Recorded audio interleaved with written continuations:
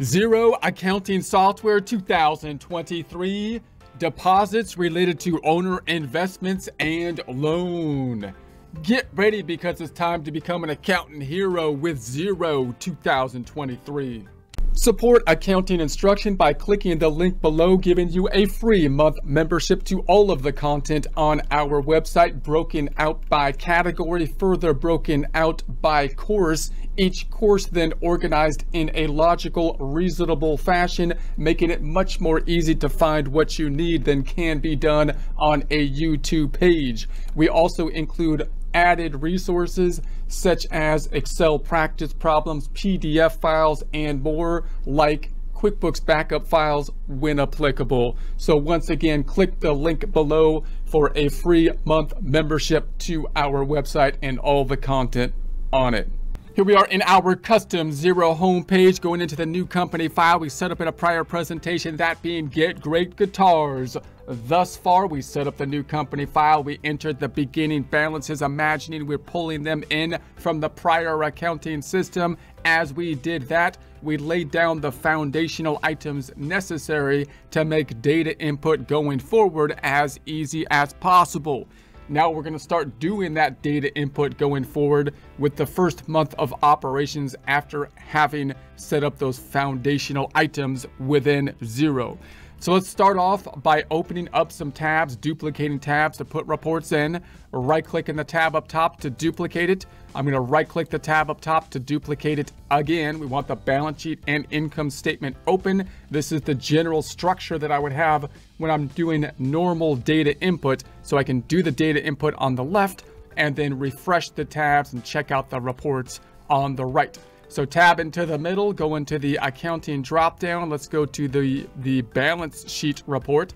As it's thinking, we'll tab to the right, accounting dropdown. This time, the income statement, sometimes called the profit and loss statement.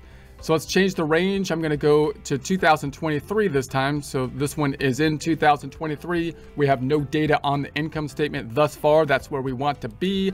On the balance sheet, let's make it for the current year. This last month, I'll go, okay.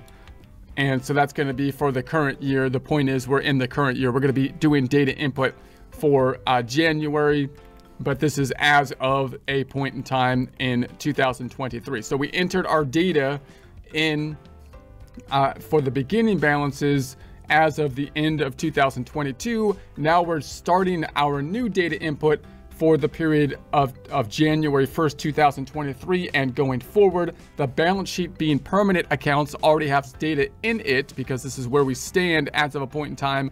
The income statement as of January 1st, 2023, having nothing in it because we haven't yet started to do the data input for the current period.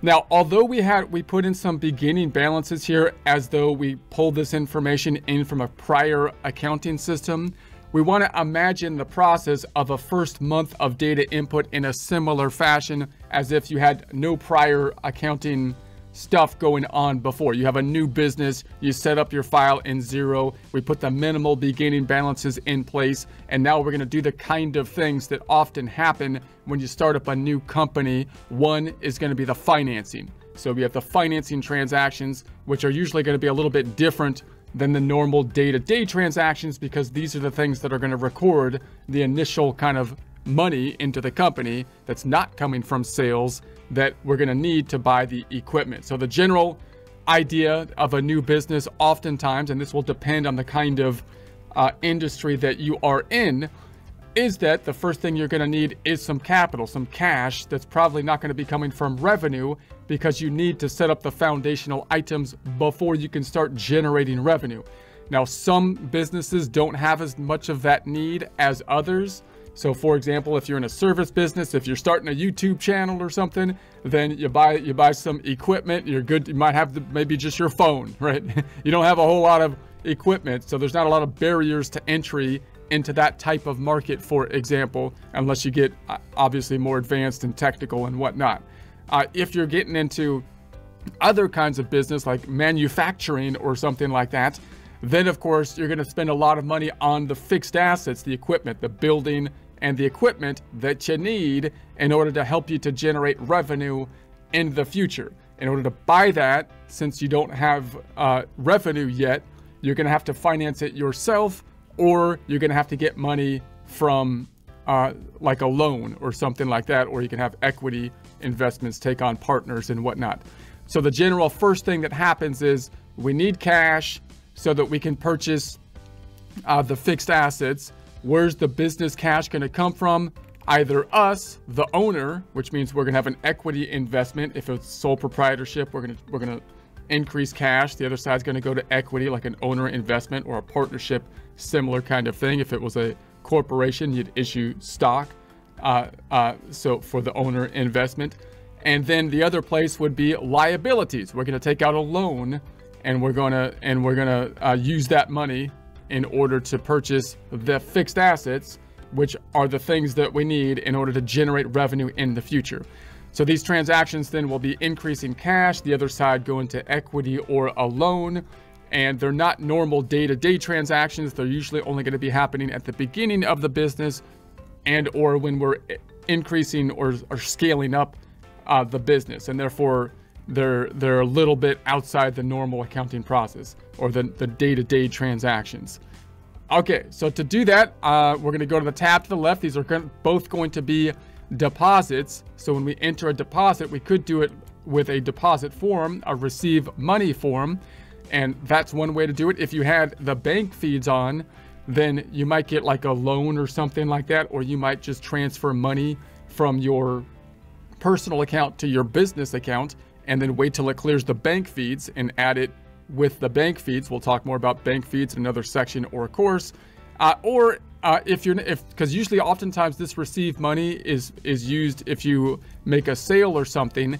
So you might just enter it directly into the registers, another way that we can do this. So let's go into the register. So if I go into the business, accounting, and then I go into my bank accounts, then we have our bank accounts here. We're looking at the checking account. Let's just go into the manage accounts, and I want to go into account transactions, and we'll go into that item. And then we got kind of a register look here. So then we can enter it this way. This might be easier than say using the receive payment form. So I'm going to say new transaction. It's going to be not a spend money transaction, but receive money transaction. I'm going to say it's coming from the owner. So I'll just type in owner for this one, and we'll say, okay, it's going to happen. Let's say the date is 01/01/23. So January, let's do it this way.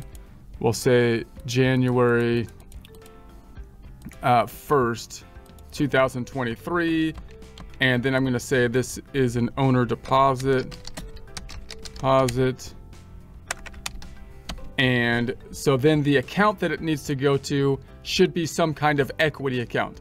So let's see if what Xero gave us on equity accounts. It's not going to go to income, because it's not income. And you want to make sure this is one of those transactions, by the way, that if you're running on like a cash-based type of system and trying to use bank feeds in order to record revenue, then you want to make sure that you can differentiate and break out deposits that aren't coming from customers, the major two being deposits coming from you, the owner, or a loan.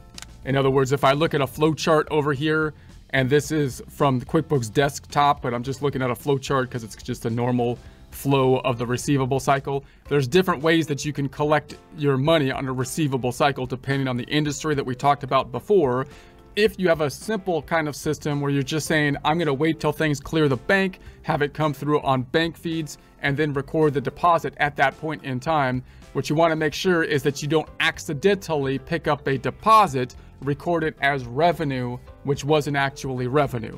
And the deposits that aren't actually going to be revenue for your business account will typically be the money that you put in as the owner and or a loan that you took out. If you put them in there as revenue, it's going to be increasing your income statement, and that'll look good from a financial accounting standpoint, although not correct. But if you pay taxes in the United States, you'll be taxed on it, and that's definitely not good. So let's see what they have here for an equity type of account. That's the key. We wanted to go into equity. So we're going to say, all right, we've got the beginning balance equity, owner's capital, owner's investment. That looks good. Let's pick that one up. So they gave us a nice account to go with, and we'll say the amount, I'm going to put this in there. It's tax exempt. I have to do it this way. So I'm going to say the price is 65,000, and we'll just say 1 to populate it. All right, so there we have it. So this is going to be then increasing the checking account, and the other side is going to go to this capital account. Income statement then not affected. All right, let's save it and close it and check it out. Let's go to our balance sheet and make sure that that is indeed the case. So now we've got 90,000 in our checking account, and let's go into that. If I click on it and we go into that 90,000, we've got the opening balance, and then there's our 65,000. Here it is on January 1st. So that looks good. And then if we click on that amount, we go into it, it's a receive money, even though we entered it into the register. And there we go into our receive money form. If we needed to edit it, we can hit the drop down and we can edit the transaction. All right, MOE B to the end. Let's go back on over, back and back. And so we've got that in our checking account.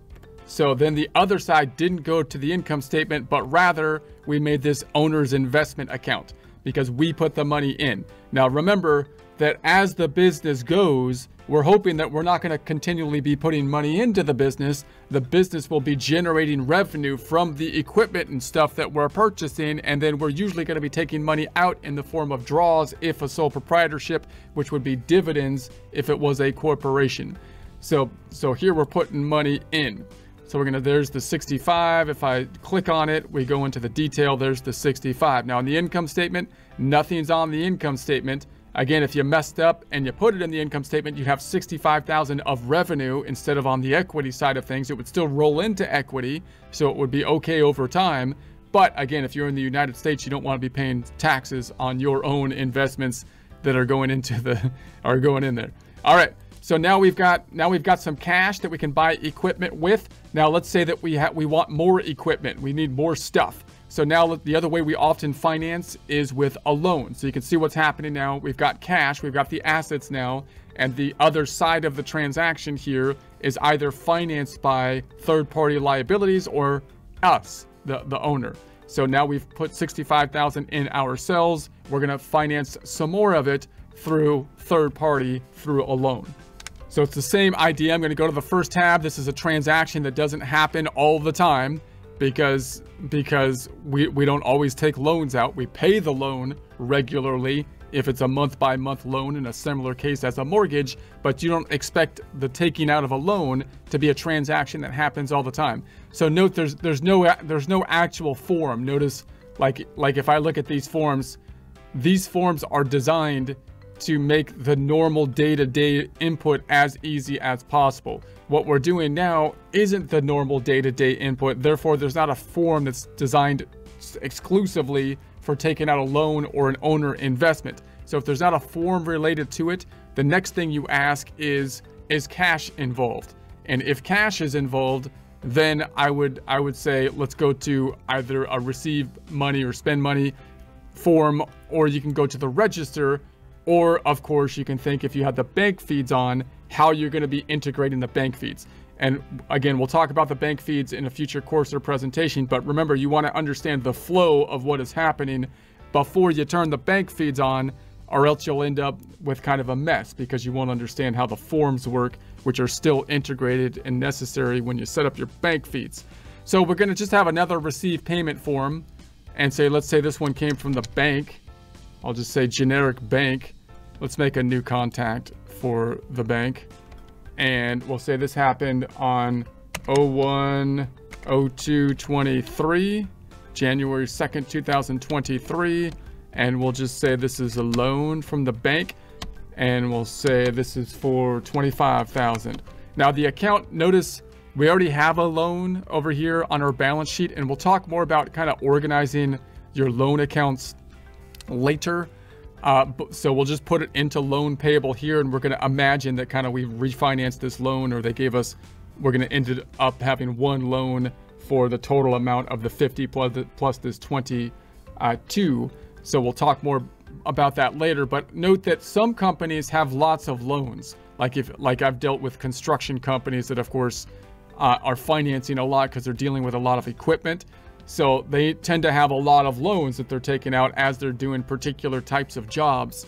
And so what you would want to do, I would recommend, is that you would have one loan account per loan that you're taking out, and you might put it as a sub account, which you could do some formatting here so that we can kind of group it in our financial statements as being like a subsidiary account to say a parent account, for example.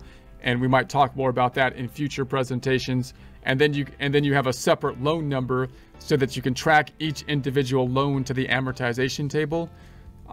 Also note that we're going to run into problems you'll run into problems with loans also when you have short-term versus long-term breakout of the loan.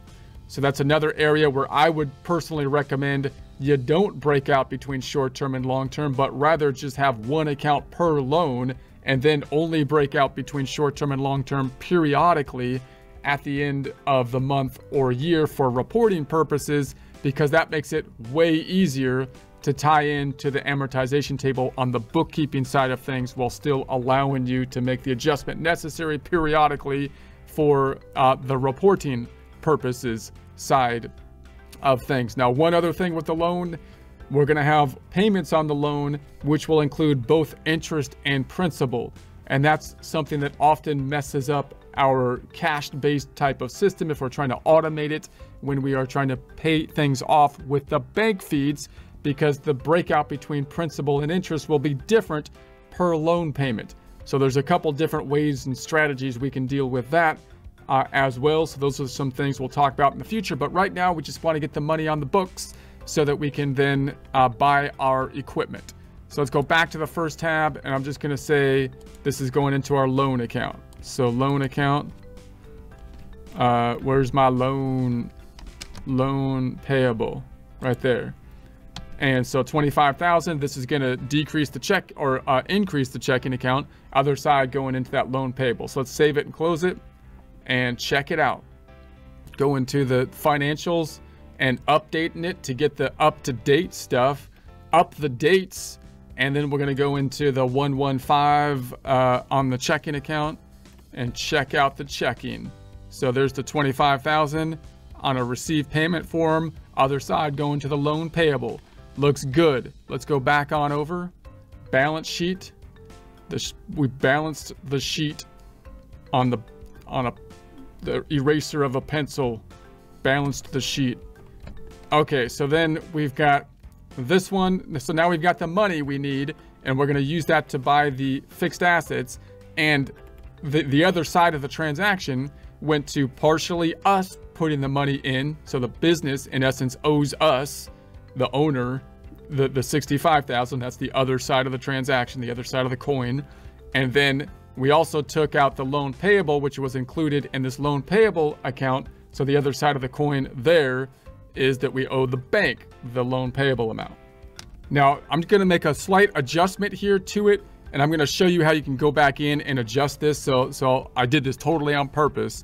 I'm going to adjust that loan payable up. Let's say it was actually for 50,000. So I'm going to go into it and say, I'm going to fix this. This is how you got to be careful making adjustments like this, but I'm going to go to my received payment form, because you can do it, just to show you.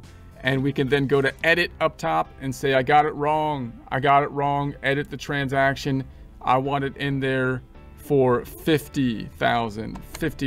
We need a lot of equipment. We need fancy new stuff. We don't want any used equipment over here. So we need a lot of money. So we're going to save it at 50,000. And there we go. And then let's go back into my balance sheet. And see that transaction has been changed, and bring this on up to 2000. Let's do the drop down custom, and 2023 end of December. Okay, so now if I scroll down, we've got the 72,000 in the loans payable. So there's the loan payable. If I go into that, we can see the detail. So we've got, it's a good story, Dee's tale. She's a good storyteller. Any case, we've got the 50,000 adjustment on that one, bringing us up to the 72 and going back on over to our balance sheet. Looks good.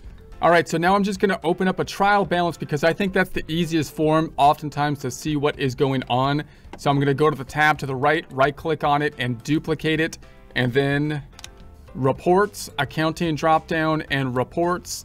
And let's just open up the trial balance to see where we stand. I'm just gonna type in trial balance to do so. The trial balance. All right, so let's do this as of let's do a custom date. I'll bring it up to 2023, end of December, update it. And so this is where we stand as of this point in time. So you could kind of check your numbers if you're following along with the practice problem. If your numbers tie out, great. If not, then try checking the date range. It's often like a date range issue that's throwing people off, especially when we do a practice problem. So in other words, expand the range and see if one of these numbers change, which in this case would be like the equity number or the bank account number, because that's what we put new activity into. And then if they do change, drill down on those numbers, go back to the source form and change the date so that it falls in place. So we're all on the same page if you're following along with the practice problem.